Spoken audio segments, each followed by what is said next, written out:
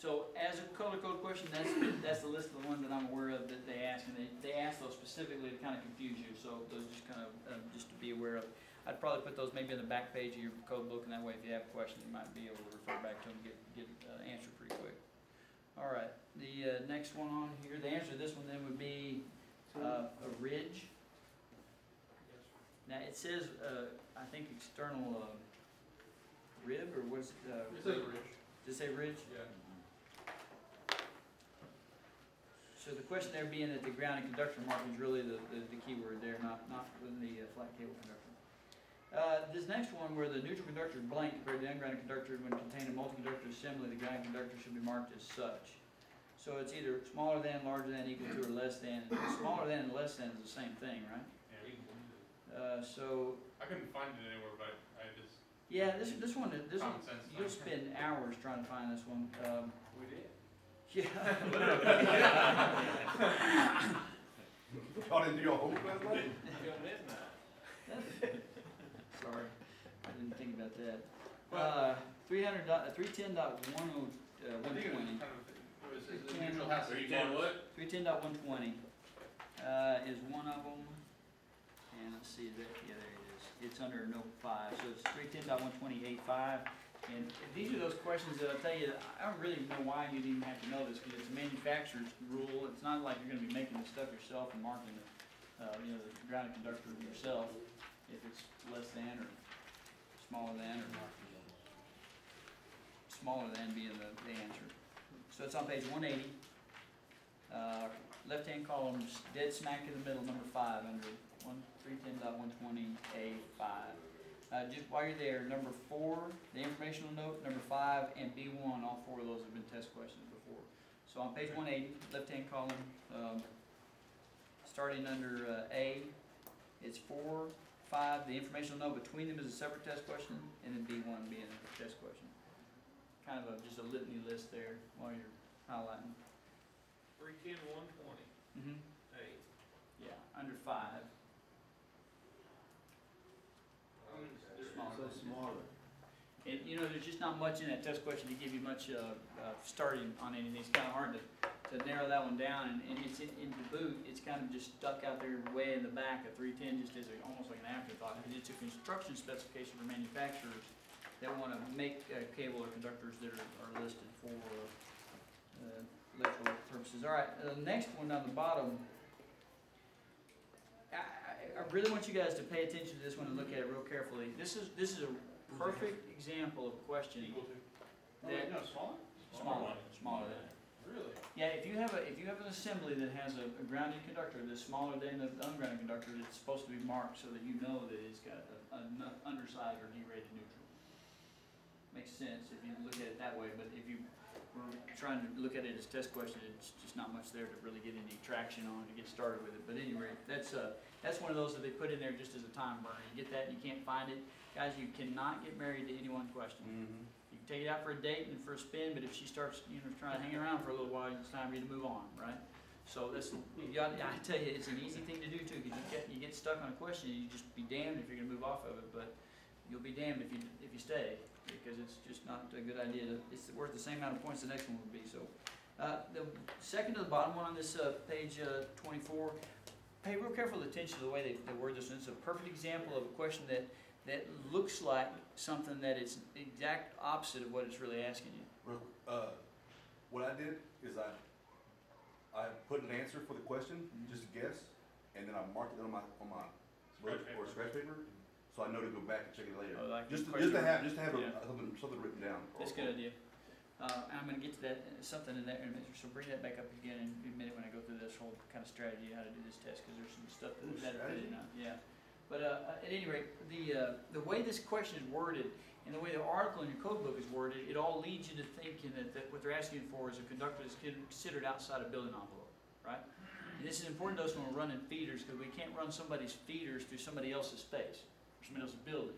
So the definition of a building, first and foremost, and then of course what's considered to be outside that building's envelope is important to us for those reasons. So it's a service-related question, and you're going to find the answer in 230.4, I think it is. 230.6. 6, that's 6. 4 being the minimum number of services and the exceptions for that. 230.6. You know, the way this article is written is that everything listed in this article, down at the bottom, is things that are considered outside the building's envelope. And the way this question is worded is the same way. It's, the, you know, when considering things that are outside the building, so it's almost like everything is leading you kind of down that same mindset. And then, of course, the first answer that you see to pick from matches up almost verbatim with what you're looking at in your code book under 230.6A. Is it A? No, number 1. 230.6, number 1. Installed under not less than 2 inches of concrete, right? No, beneath the building, sorry. Where's the concrete? Is that the, yeah, beneath the concrete, beneath the building or other structure. And so the answer number 1 there is 2 inches of concrete is minimum, right? But the next one, covered in 4 inches of brick, it's also a list of, that's also considered outside the building, isn't it? Because if 2 inches of brick is okay, then 4 inches is even better, right? But it's not specifically written that way. It's written as 2 inches of brick or mortar under. 84. Yeah, it's on page 84 at the very bottom left-hand corner. The next one there is building, structure, raceway encased in concrete or brick not less than 2 inches thick. 4 inches then is also outside the building. So now you've got 2 questions that look like they're supposed to be answered. And of course the third one being 2 inches of brick or mortar under a port-covered sidewalk. Well, that's going to kind of sort of fall under, let's see, a building or other structure that's got at least 2 inches of concrete. So the third one is also outside the building. So you kind of have to force yourself that when you get, if you're really doing the test the right manner, in other words, don't look at the first answer that you come to that matches up with what you think the answer is. You have to look at every answer to every question and make sure that you've eliminated the other 3. Because in this case, that would have kind of told you, all right, if I got 2 of them that are, you know, outside the building, then I need to go back and look at that question again. And just the way it's worded is that basically they're describing it, but telling you which one is not the thing that we just described, right? They even use the word shall in all bold to make you kind of lead in that mindset. So what's considered outside the building envelope, where it's run beneath the building, and shall be considered as not what we're describing when it switches to the following. And of course, that's kind of the catch there, is you just really, if you pay attention to the way that's worded, it's basically opposite of what you think it is. And it's also opposite of the way that the code's actually written specifically as a list of things that are outside. So does it actually say that anywhere that it is, that would be considered not outside the building? no, it's all, because, say that again? Alright, does it actually say anywhere like the actual 12 inches underneath the building? Where do you see it? No, but if you look under note 4 is 18 inches under a building. So you can't quite met it with answer number 4. You see what I'm saying? Okay. In other words, they give you an answer right up at the top that matches up with what you think it is. So they're leading you by the nose hairs right straight down into the wrong answer. But if you're carefully looking at all the answers, then 2 would have popped up at you as also a potential answer if you'd missed the whole little knot there in the test question. So 2 is then. The answer is number 4. Because 12 inches doesn't quite make that 18-inch minimum that would be outside the building, right? Make sense? So but you, I mean, if you look at that, the wording of that test question is really, I mean, it's pretty sneaky. It's easy to look at a question like that and answer it real fast, because the first one you see kind of matches up with what you're looking at in your code book. And if you're in a hurry, then that looks fine to you. In fact, you probably feel pretty good about that answer and you keep rolling, but you're answering just exactly opposite of what they're really asking. So you've got to read these. There's not a question on your test, guys, that you can look at casually. You've got to read every bit of that question. And a lot of it, unfortunately, then in that case, you're going to get caught with stuff in the question that is not relevant. That's the flip side of it. But I'd rather you be worried about stuff that's not relevant and then being able to eliminate that, because it's a lot easier than just completely missing, blindsiding parts of the questions that are important that change your answer completely, because there's a lot more of those that weight against you than the other kind. So I think it's easier to identify stuff that doesn't matter, because once you get there, then it's easy to kind of close out. But in this case, you just got to be careful with the wording of it. There's another question I was really kind of proud of them for, and it's not on here. I just want to give it to you real quick. The maximum operated or permitted operating temperature for PVC. Anybody know where that is? It's 352.12 D, I think. Look at that real quick. It's 352.12 D. It's a question that asks you what's the maximum permitted temperature to install PVC, and they give you an answer block that is 122 degrees. They give you 80, 50, and 40. Right? Everybody on, what's the page number on that? 352 what? 216, Page 216? It's 352.12D. They give you 122 degrees, 80, 50, 40. They give you, so what would your answer be?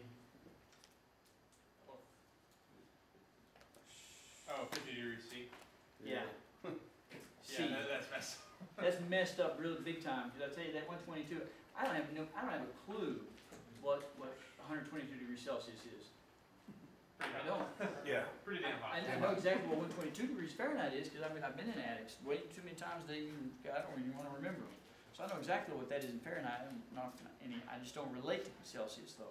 So they sometimes play on your tendency to look at things in inches instead of meters or centimeters and stuff like that. So be careful of questions that are designed to catch you slipping. Like the 122 degrees Celsius is not the 122 degrees Fahrenheit that's listed there on the page. It's actually, is it 50? 50 degrees. To me, 50 degrees Fahrenheit, Celsius sounds like a nice, cool, morning sipping coffee on the porch and enjoying myself. But I just don't relate to it. So be careful of that, because they have a few questions like that as well. And then there used to be one that they asked on everybody's test about carpet squares. It's the last one. It's kind of the same group. If you may remember about the maximum size carpet square for like a flat cable conductor that's taking a test. Do you remember anything about like the maximum size floor covering, 36 inches square? Is it inches square or square inches? That's a trick question. It is a trick question. They give you the question. It's like with carpet squares, FCC cable, flat cable is designed to be installed underneath the carpet, right? So it's like in Best Buy and places like that, where you get the great big carpet squares that they lay down. If you have FCC cable, they're asking you what's the maximum size carpet square. It's under floor coverings in 342. No, 324. It's FCC cable. 324. 324, and then it's and then it changed it for this year, so it's a little different now. It's 39 point something. That's the SI equivalent. 324, 41. Dot 41 is right. Floor covering 39.37 inches. So it used to be 36 right there is what it said. Now it's 39.37 inches. So I don't know if this is going to still be there